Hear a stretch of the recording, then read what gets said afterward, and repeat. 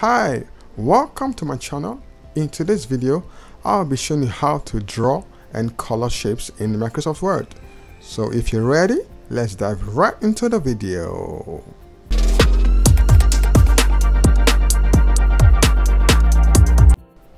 Alright, so here we are in Microsoft Word. Okay, so for those of you that don't know what Microsoft Word is, it is a word processing software that helps you to type and format your documents. It has tons of features, tons of features, ranging from you can type your documents, you can format your documents, you can draw shapes, save your documents in a couple of extensions. Alright, so for this tutorial I'll be showing you how to draw and color shapes in Microsoft Word, and there's a bonus tip. So stick around to the end of the video. I've got a bonus tip for you. Alright, so without wasting much time, let's start the process. So you are going to, now what we have here at the top here is called the menu bar. That's where we have home, insert, design, layout, references, and so on and so forth. So each time you start your Microsoft document, it would always be at your home. Alright, so you will have a blank document here, and then your menu tab would always be set at the home. Now to draw shapes, whatever shape you want to draw, you always come to your insert tab. Alright, you come to your insert tab. Let me do it once again. I said whenever you create a new document, your menu tab would always be set at home. Now if you want to draw shapes, alright, you come to your insert tab on the menu bar here, and then you locate shapes. So under your insert tab there's a sub menu called shapes. So when you move your cursor to the sub menu here, you see what it says: draw a shape, insert ready-made shapes such as circles, squares, and so on. Right, so you click the shape tab, and then you see you have tons of shapes here, ranging from rectangles to triangles to arrows, equations, mathematical formulas, flowcharts, callouts, and all that, stars, banners, and so on. Right, so let's say we want to draw just any shape. We can go for a cube. A cube. So let's pick a rectangle here. Alright, so of course now when you see this, when your cursor changes to like a plus sign, it means you can start the drawing process. Alright, so let's start drawing now. I've drawn our rectangle. Alright, so we have drawn our rectangle here. Alright, you can resize it from the edges here. If it's too big or too small, you can resize it. Ensure you hold your shift key. Alright, so ensure you hold your shift key while resizing, so you will have a uniform shape. Alright, ensure you hold your shift key while resizing. Alright, so this is the first of our rectangle. Alright, so I think this size is okay, so you can drag it here. Alright, then you can duplicate the shape we have already by saying copy. Alright, so you just right click on the just click on these lines here, and then you select copy. Alright, then scroll down a bit and then go to where you want to paste and say paste. Paste. Alright, so you can bring this other shape here. Remember, it's a cube, just any random shape we're drawing.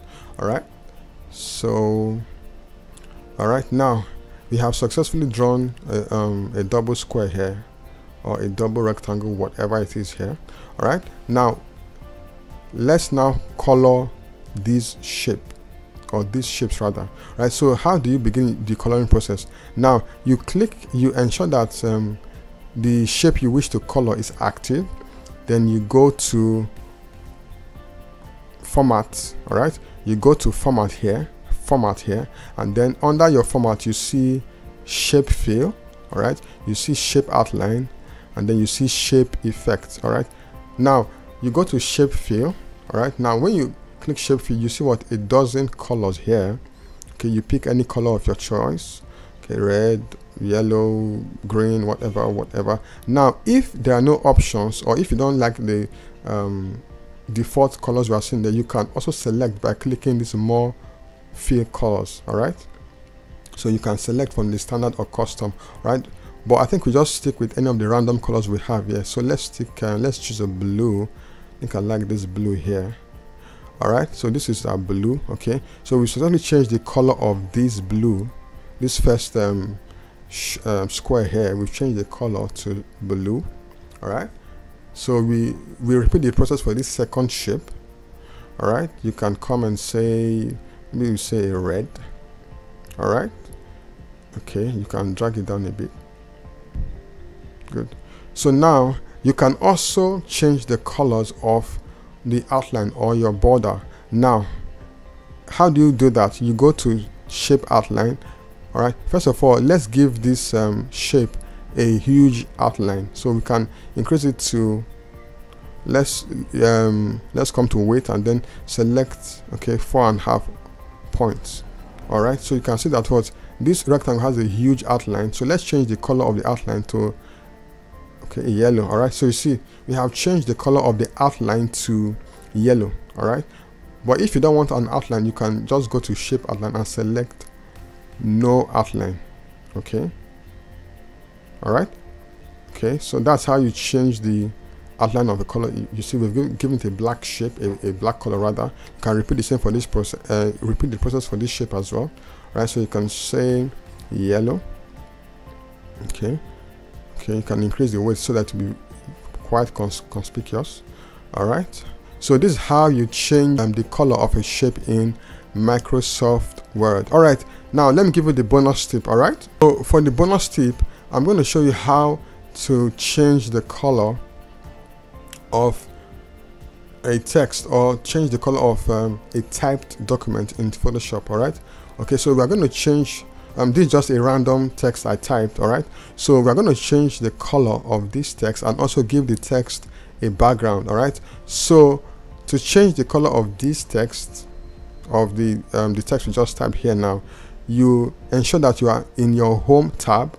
All right, okay, you can make the size bigger a bit. Okay, so let's increase the font size, let's say a 16 or 18 rather. Okay, now how do you change the color of this text that is on our document? So you first of all highlight the text by clicking, you bring your cursor to the edge here and click and then drag to wherever, or you just say on your keyboard you press Ctrl A. That's if you're using a PC, Ctrl A, but if it's on a Mac you select Command A. All right, so you can also say Ctrl A, and then you go to that, ensure you are still under your home tab. You go to where you have this symbol here, A, here it says font color. So under your home tab you have, okay, the font, and you are in the font sub menu. So you have your font color here, so you click here. Okay, so you see it has changed to red. But if you want to change the color to something else, let's say blue, you just click this drop down icon beside the font icon, the font color icon, and then it gives you other colors here. So you can change it to yellow, or change it to a purple, or change it to maybe a black as well, whatever color. Now if I want to give this text a background so that it will be very conspicuous, how do I do that? Okay, it's still under the font sub menu. You highlight the part of the document you want to give a background. Let's say I just want to give the first line of this document a background. How do you do that? You highlight the document, okay, or highlight the part of the document you wish to give a background, and then you come to still under your font, the home tab, under the font sub menu, you click here. All right, it says highlight. All right, okay, all right, so you go under the where you have the highlight option, and then you choose any color you wish to highlight. All right, so you see that what you have given this text a blue background. So let's change the color of the text so that it would be conspicuous. So let's say a white. Okay, so you have given the document a deep blue background and the font color is white. All right, so let's change this other line to, let's say, a yellow or a green. Okay, all right, so you see, let's repeat the process for this third line to a magenta, I think.